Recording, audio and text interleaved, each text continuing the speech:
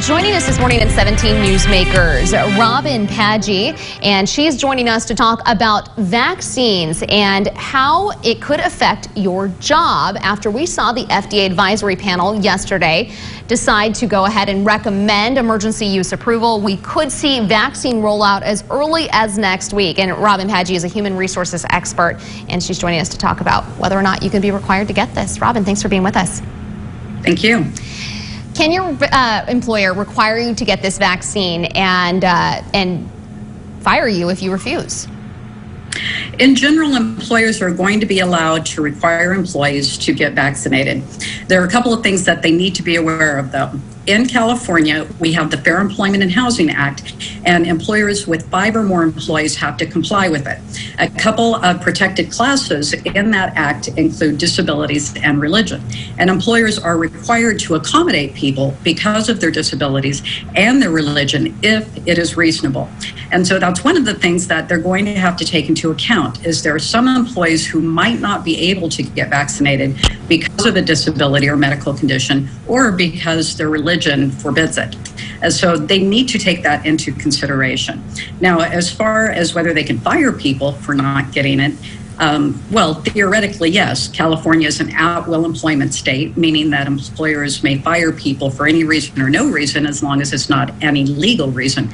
But one of the things that they need to be careful about is what industry they're in. So that should be taken into consideration. Certainly people who work in industries of healthcare or retail or travel, working with elderly people or with young people, a requirement would be reasonable. But for people who are working remotely, for the most part, a requirement might not be that reasonable. So there are a lot of things to consider. So in general, yes, employers may require it and they may fire people, but they need to take things into consideration before doing so. You said, you know, if it's reasonable or not reasonable. What if you think it's not reasonable that you're required to get it, but your employer thinks it is?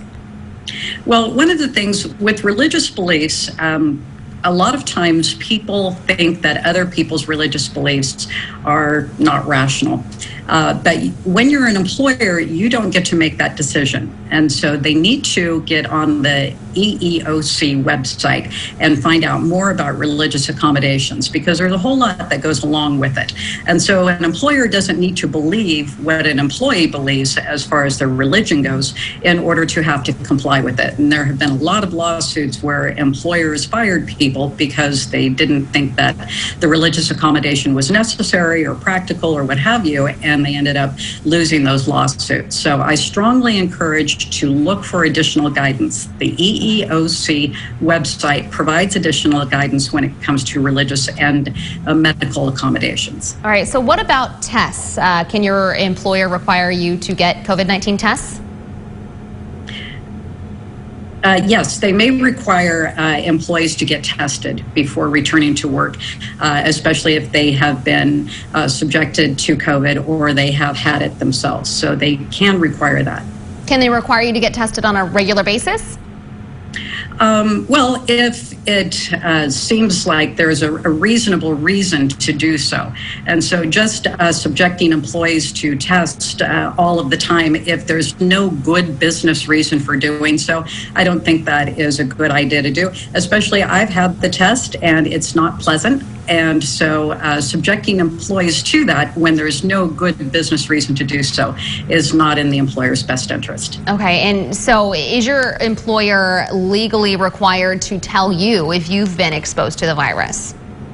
Well, yes, they are required to let employees know, but they have to be careful because they don't want to expose people's health condition to other employees. So that's one of the things employers have to be careful that they safeguard employees' health information. And so they don't want to walk in and say, okay, this employee tested positive, so this is what we're going to do now.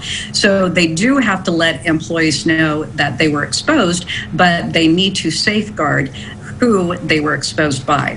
Okay, and then vice versa, how does that work? Are you required to tell your employer if you've been exposed or even if you have the virus? Yes. Yes, and that's one of the things is that when we have a pandemic, a lot of the rules that we normally comply with go out the window. And so employers can require employees to reveal when they have been exposed, if they have contracted it, and other things. So again, the EEOC and the CDC, Centers for Disease Control, provides all of these guidelines for employers. They're excellent resources. I strongly encourage employers to download that information from those websites so that they can stay in compliance. All right, I know a lot of people have these questions right now. Robin, thanks so much for joining us this morning. We appreciate it. My pleasure. We'll be right back.